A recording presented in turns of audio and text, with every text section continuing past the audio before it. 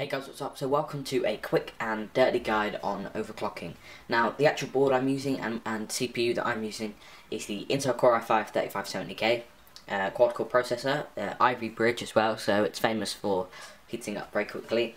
I'm using the Z77X-UD5H motherboard from GIGABYTE, socket 1155 obviously, and I'm using a Corsair H100i in push to cool it. So to overclock, obviously you're going to need to go into the BIOS. Now you can use some quick OC programs, but I don't recommend them at all.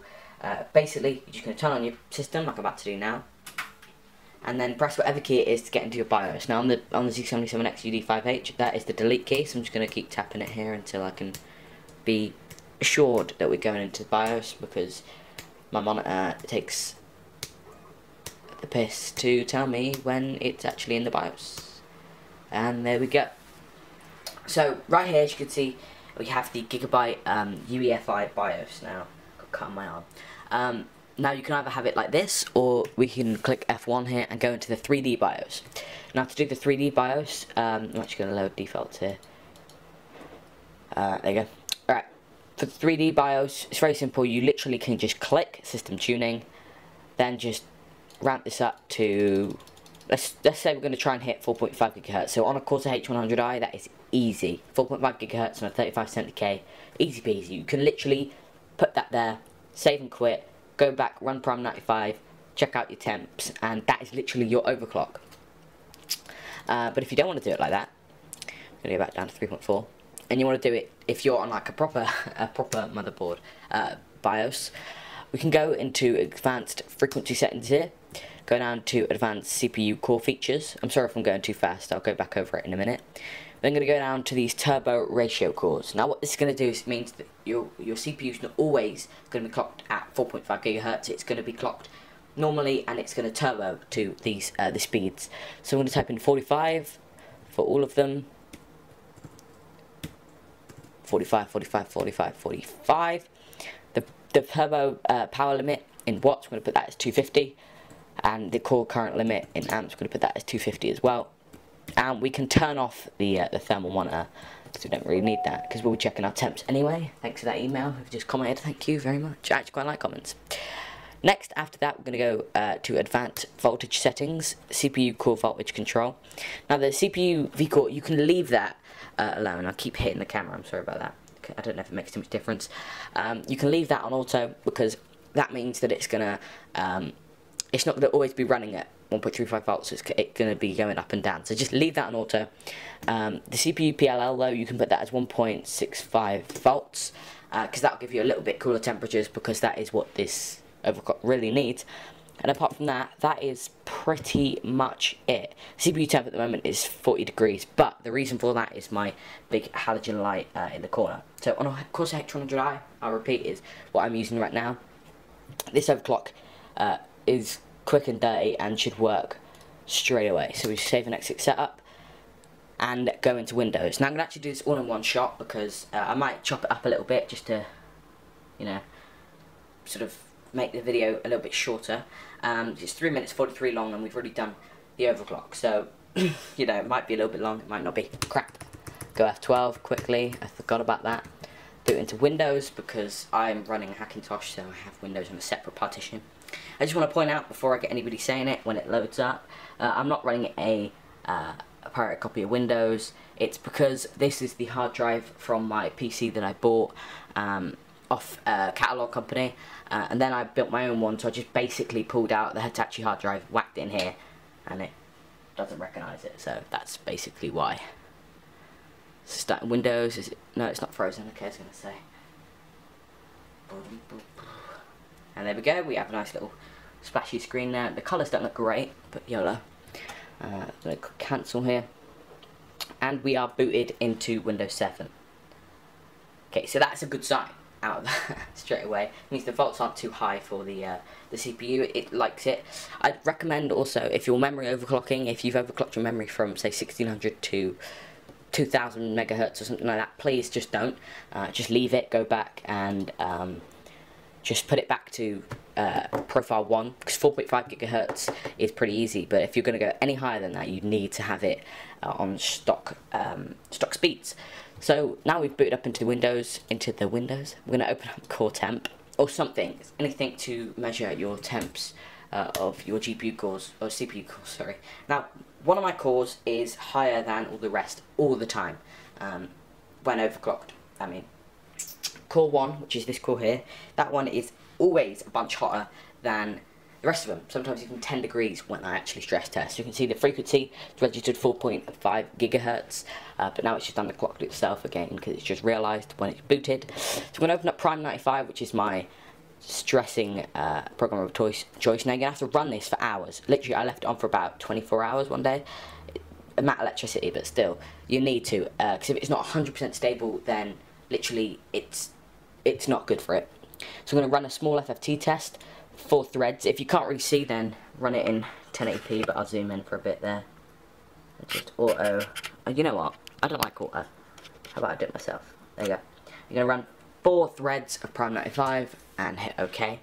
And we're going to go into the top there. You can see the temps. I'm just going to pull it up a bit there. My temps I'm getting are 72 degrees on Core 0, 80 degrees, 78 degrees, and 73 degrees. You may get that, and you may hit like 88 degrees, and think, oh yeah, that's fine, it's not hitting 90 degrees or anything. Leave it, just leave it on for a bit. I can feel the heat coming off my Corsair H100i right now. Leave it for a bit, it will go up. I'm not going to say it's not going to, it will go up quite a lot. And my one, I ran at 4.6 gigahertz, and it hit... Core 1, anyway, which is my hottest core, hit 93 degrees. That's not safe, so you probably scale it back then, but I think I had too many volts in it, I'm not 100%, but my max has been 75, 83, or 84, sorry, 81, and 77 degrees. That is a perfectly good overclock. It's simple as that. So this is on my Z77X-UD5H motherboard, 3570K with the Corsair H100i, with the quiet setting on the fans, and yeah, all of that jazz. If you do have much higher temps, you're running the same cooler, the same motherboard, the same CPU, if you have much higher temps, make sure you put all of the settings that I told you to in the BIOS, make sure you put them exactly right. Make sure that your fans are actually running at the RPM you think they're running, which sounds like a stupid thing, but it actually will matter. If you got them running at like 900 RPM instead of like 1450 RPM, then that is a big thing. As you can see that now it's got to 86 degrees. Before it was about 79, so you know, it's a big difference. So yeah, after that, if it's still boiling hot, then you're going to have to reapply your CPU cooler, because if it's much hotter than that, and it's a Corsair H100 or H100i or any really good reputable CPU cooler, you've probably put it on wrong. So that's pretty much it. That's the quick and dirty. I'm still running Prime 95 here. Now, once you've done this, you're going to want to run it for a long time. So, like, literally hours, about 7 hours at least. I recommend you run it for 12 to 24 hours. Just make sure that it's 100% stable. Find your max temp that you're ever going to get.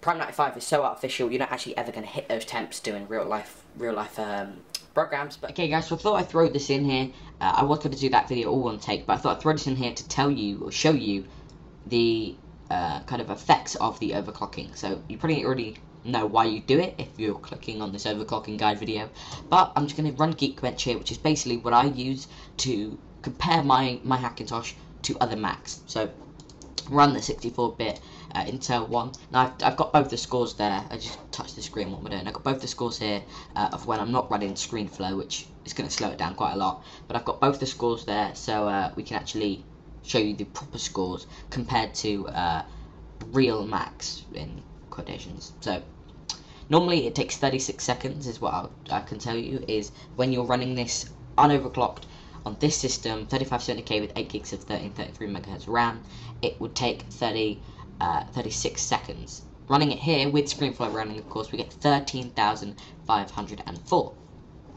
So that's with ScreenFlow running, so I'm not really going to take that into account. Okay, so here we go. This is the non-overclocked, totally like I literally just built system, powered it on. I get 10,840 Geekbench score, which is pretty meh. Okay, so we're on Primate Labs here. We're going to click 64-bit benchmarks to kind of compare this against scores of real Macs. So we're going to open up this here. Non-overclock, we've got 10,840. That is comparable to the Med 2010 4-core Mac Pro, a 17-inch early 2011 MacBook Pro, and a late 2012 27-inch baseline iMac. So they're the kind of things that are around that speed. Now, when I actually overclocked, if we just open this up here, I got another 3.2 thousand Geekbench score. That for free. That is basically amazing. So 14,000. Let's just check what that's near. It's right near the end of the scale. It's in the top 10. We are almost at a 2010 8-core Mac Pro. So that's 2 of the processors that we saw earlier. That's 2 of those 8 cores, 14,120. We are above the iMac maxed out late 2012. We are above the maxed out MacBook Pro Retina. We are above basically any consumer Mac. We are above any consumer Mac, just with a bit of overclocking. So easy as that. We've got some free performance, and that is why you do overclocking. But that is basically it. I hope you enjoyed it. If you did, please leave a like if it helped you out. If you need any extra help, comment down below or private message me. That's fine either way. And subscribe for future videos.